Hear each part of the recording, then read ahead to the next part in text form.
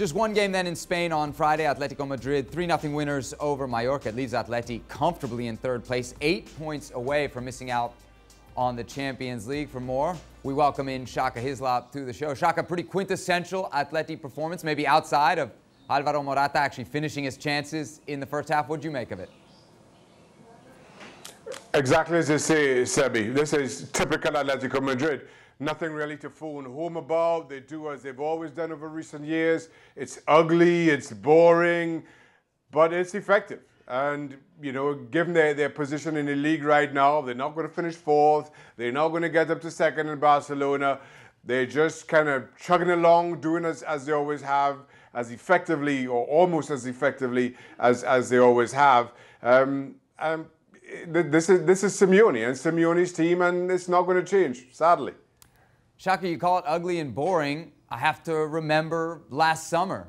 Atletico Madrid beating Real Madrid here in the United States 7-3 in preseason. We thought we were going to see a swashbuckling Atleti in the year to come. What happened? Is that a reflection of the players they have or don't have, or is it just down to Diego Simeone?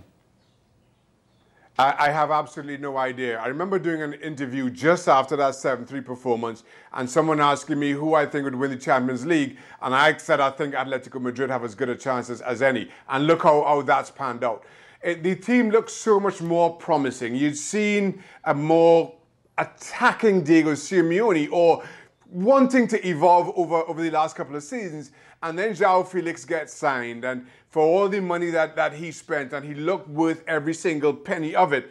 Contrast that now to the forlorn figure that he cut on the sidelines once he was brought off, and it kind of tells the story of Atletico Madrid preseason and Atletico Madrid now. Looks so promising, so exciting, and yet now it just seems a little bit flat. Now, listen, Atletico Madrid finishing third behind Barcelona and Real Madrid is not disappointing by most people's standards. But given what we've seen, given what we were hoping for and maybe expected, it just feels that way. And it's tough to put this all on the shoulders of João Felix, regardless of his price tag, because he is so young. And maybe the best is still yet to come for him and for Atletico Madrid. But as of right now, the team just regressed to who they've always been.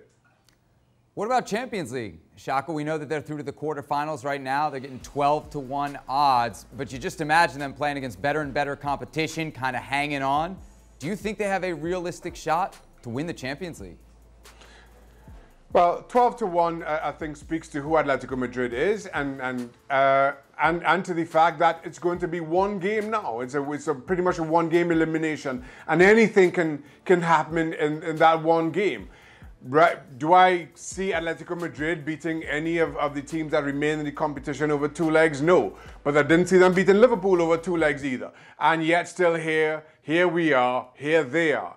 And now it's down to one game where Atletico Madrid, we know, can stifle the life out of any opposition over 90 minutes, over 120 minutes, and then who knows if it goes to penalties. There is so much more wiggle room, so much more opportunity for the underdogs, and not just Atletico Madrid, whoever it is, for the underdogs in these upcoming ties over the one leg than over two. So yes, 12-1 is good odds, but I don't think you'd get that short odds if it were over two legs.